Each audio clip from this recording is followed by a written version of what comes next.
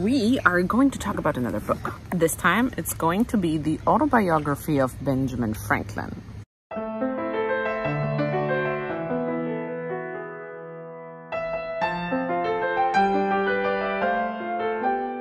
Maybe I should set you up with telling you where I'm coming from. I'm from Germany, and our German curricula does not have a lot of American history in it. So at school, we don't learn a lot about it. Basically, what we know about Benjamin Franklin is that he did the thing with the kite and figured out that there's electricity, and that's kind of it.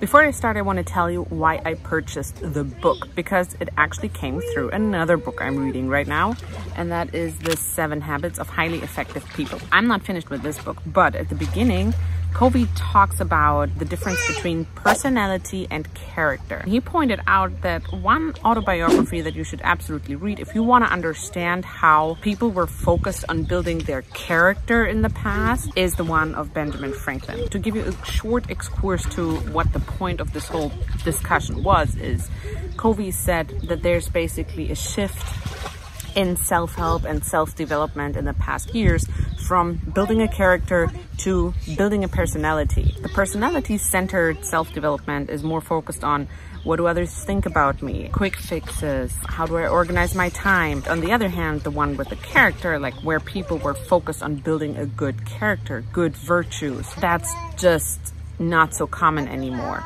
And Covey said in his book, if you want to see how character building thoughts and character building self-development looks, go and read the autobiography of Benjamin Franklin. So that's what I did. So the first thing that sticks out is that he started his profession really, really early. Like he was 12 when he was an apprentice, when he actually worked and as a printer. And that was really something that stuck out to me. I know that is not unusual for the time compared to today. When did I start working at a company? At 19, I believe, which is still early. So the other thing that I really liked about Benjamin Franklin was that he learned to be a printer. Like this was his starting point. But throughout the whole book, he gives you examples where he worked on himself, learning more languages, becoming a better writer. And he tried to be a better thinker. He worked on how to become better in arguments and in discussions. And that I found really interesting. One thing he pointed out is when he learned the Socratic method. For the ones who don't know, it's basically a technique how to investigate on a certain topic. Like you ask questions to find out what people really think about a topic and to basically to get to the core of a problem to find good solutions. Okay, my favorite part of the book, because it's actually really funny, I'm going to read it to you, is about the Socratic method. When he applied it and when he practiced it a little bit and he figured out it's working really well in arguments. So he basically said, I was charmed with it, I adopted it, I dropped my abrupt contradiction and positive argumentation and put on the humble inquirer and doubter. I found this method safest for myself and very embarrassing to those against whom I used it. Therefore, I took a delight in it, practiced it continually and grew very artfully and expert in drawing people even of superior knowledge, into concessions, the consequences of which they did not foresee, entangling them in difficulties out of which they could not extricate themselves, and obtaining victories that neither myself nor my cause always deserve. Just the awareness that you did not deserve based on your knowledge to win an argument, but because you applied a good method, you did anyway. So I love that piece. I love that part in the book. One thing that I found really important to take away from this book is that he emphasized how important it is to read. He is saving a lot of money to get books, to read books, and he educates himself through books. Just remember, this is a time, there's no YouTube, there's no nothing really. And if you want to educate yourself, you have to figure things out by yourself, or you have to get your hands on a book. There is a saying, if you need a new idea, then go read an old book. And I think that's still true. So, but he also writes. He worked so much on becoming a better writer, and he talks about that a lot in his autobiography. So I really liked that point. And it actually reminded me of something like a short clip that I saw somewhere on social media from Jordan Peterson. Why write a good essay? Why bother? Well, to get the grade. It's like, no, that's not why. And if you think that, well, that's better than not thinking that there's any reason for writing, but it's a bad reason. Why write? Well, writing is a form of thinking.